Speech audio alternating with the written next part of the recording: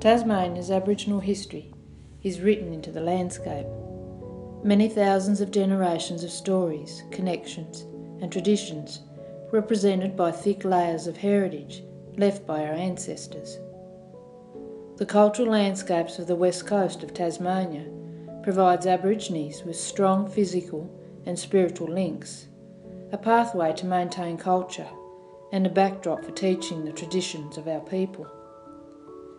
The land provides the very essence of our identity.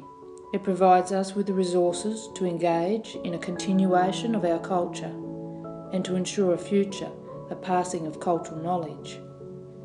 From the mountains to the oceans, through the valleys to the open plains, like the many rivers and creeks that weave across our island, Aboriginal heritage across the west coast is etched deeply into place.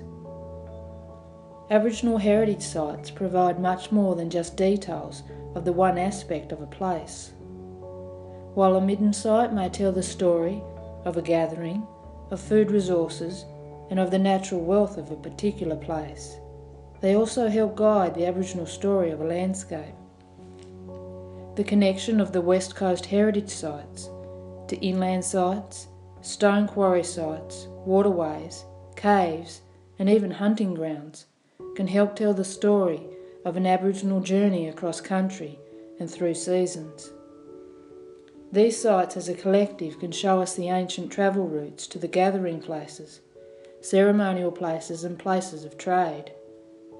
The journey of learning about the West Coast itself is guided by the many heritage sites layered across the region.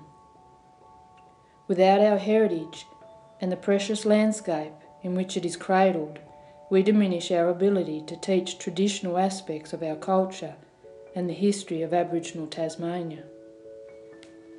The west coast of Tasmania showcases some of the most magnificent Aboriginal heritage and cultural values not matched anywhere else in Australia.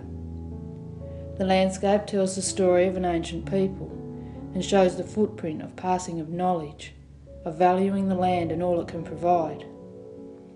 It describes the nurturing of thousands of generations of people without the need of harsh manipulation of the land.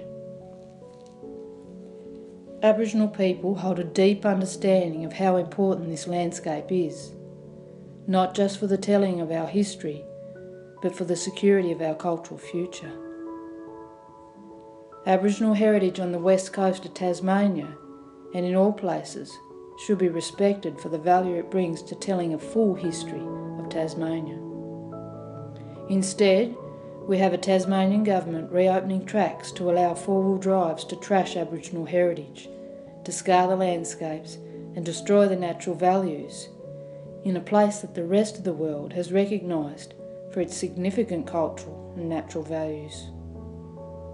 The Government wants to cater to quad bike and four-wheel drive adventurers from far and wide, and while these people may leave a small profit in the local economy, they take a much larger sum from the Aboriginal community.